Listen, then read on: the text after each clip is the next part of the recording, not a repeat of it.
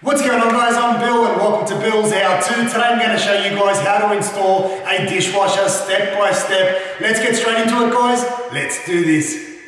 Alright guys, so today we've got a dishwasher that needs to be installed. We've got here a Westinghouse. Regardless of the brand that you buy, the process is going to be basically exactly the same. Minimal tools required, very simple, DIY. This is the cavity here that it's going in, so it's a standard size cavity. What we need to do is look under the sink. Couple things that we need to look for, because with the dishwasher there's going to be basically three main things that you need to connect. Number one is power. So if we have a look down here, right in the back we've got our power. Usually you'll find the power's actually behind the dishwasher location. In this case here, it's in the bottom of our sink. Number two, we need to have the water outlet supply. So coming out from the dishwasher, all the dirty water needs to go back into your sink. So what you need to look for is to see if you've got a little connection, as we do here on the bottom of the trap, to connect our dishwasher to. Now in this case here, it's got some brown silicone or something over the top, which means there used to be a dishwasher connected, and at some point they decided to not use it anymore, or new tenants moved in and they've actually sealed this one here up. So if you don't have a little connection for your dishwasher to connect to, what you have to do is just go out and buy a new trap with the dishwasher outlet on there as well. So that only costs you about $3-4 to get a new trap. The third and final thing is our water supply. So if we have a look down here, we've got our separate water supply for our dishwasher, which is just basically clean cold water that feeds into the dishwasher. Once you've established all of those three, if you haven't got your water outlet, you might need to call a plumber, or what you might be able to do, depending on your situation, is tee off your cold water supply going to your kitchen tap. So that's an option if you might be able to do it hands-on. If not, you need to get a plumber out to install a separate one or connect off your existing cold water supply. Also with the electrical, same thing. If you haven't got an electrical point, you need an electrician to come out, depending on the country you live in, to install an electrical point. So anyway guys, we've got that out of the way. Where we're going to feed this one here through, usually most people tend to feed it directly through the side of the cavity. So directly on the side, meaning it'll pop straight back out here. Usually at the back here, I don't like to put it through the bottom of the cabinets. Reason for that is you have to feed it through the bottom and then back out underneath, and sometimes it's a little bit more harder to fish all your cables out and get all three supplies out from the same hole when you have to loop it from underneath. But we're going to make it work today. Let's open up our new Westinghouse dishwasher and I'll show you guys just how easy it is to install. Alright, so we've got our dishwasher all unpacked. What we're going to do is remove all these little twisty tie things on there. And the reason why we removed that is just to allow us to have the maximum amount of slack on all these fittings. So I'll just quickly undo all of these.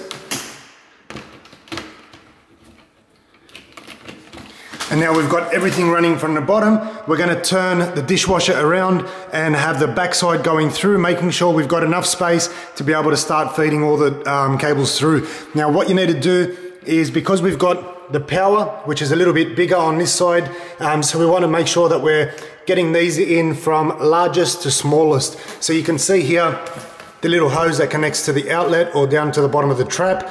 This one is probably the smallest, so we're going to leave this one here till last. Second last, and first. This one here is a cut-off switch, so it's a little safety feature.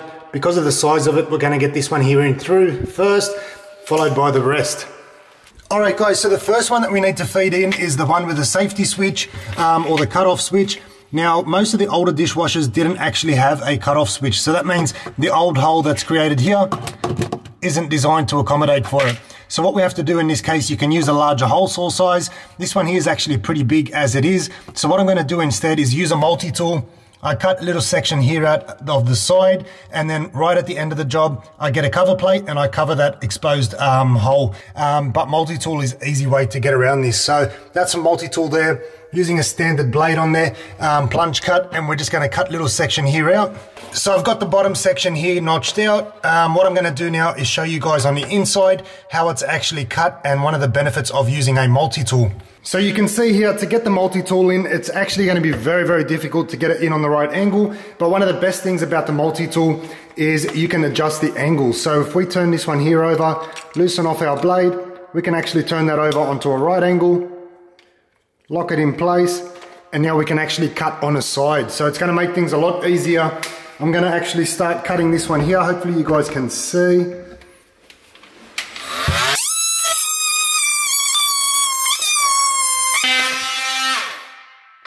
And now we should be able to pull this little section here out. So once that's done, I've cut out a little notch here so that we can slide through our cable with the cutoff switch. Right at the end, I'll get a cover plate similar to the one that's over here, and that'll cover up that little hole that I've just created. So we're going to have everything nice and tidy at the end. Let's start feeding through our cables. So we're going to start off with this one here. Feed that one there through first, because that one there is the largest one.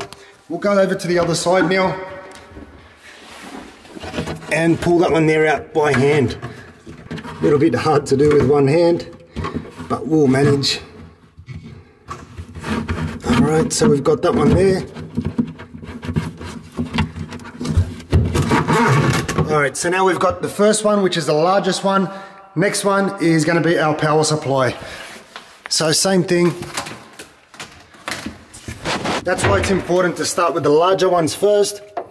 Otherwise you end up running out of room. So just feed that one there through. Once you've got a hold of it, then you can pull that one there out as well. Might need my other hand for it. Alright, so now we've got power and our water. One more to go. And then we can feed that one there through as well.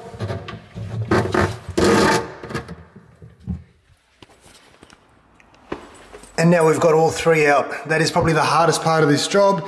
Now we can start pulling on these and then pushing the dishwasher in slowly. So if we just hold on with one hand, start feeding the dishwasher through. Push it all the way back. Make sure you've got enough slack on all sides. So we'll take our water supply and connect that one there up first. Basically got some threads on there, and you just thread that one there on. Make sure that one's on nice and tight. We'll take our power supply, plug that one on. We don't want to switch it on just yet, so make sure that stays off. And now we can get our return. With our return, we have to remove this silicone first, so I'll show you guys a couple of tricks to remove the silicone.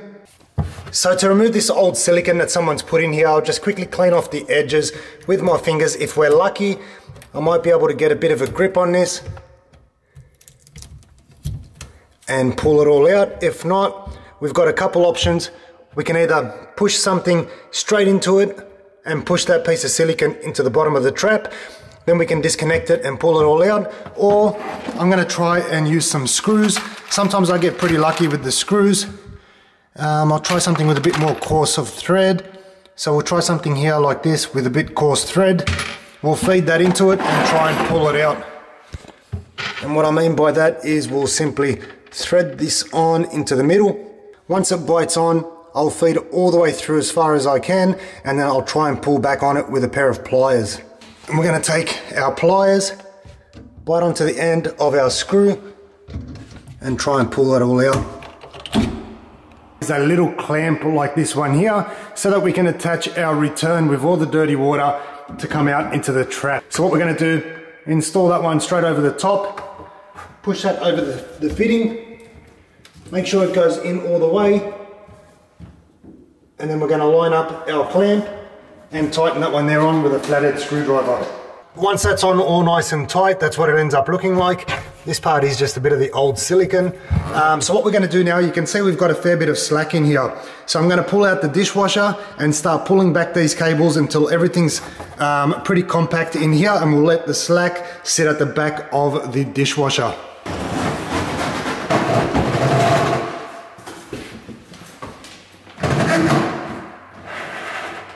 So you can see now we've got most of that slack out of there. Anything else we can just feed it through. And then push the dishwasher in behind it. Make sure you turn on the water first. We can switch on the power.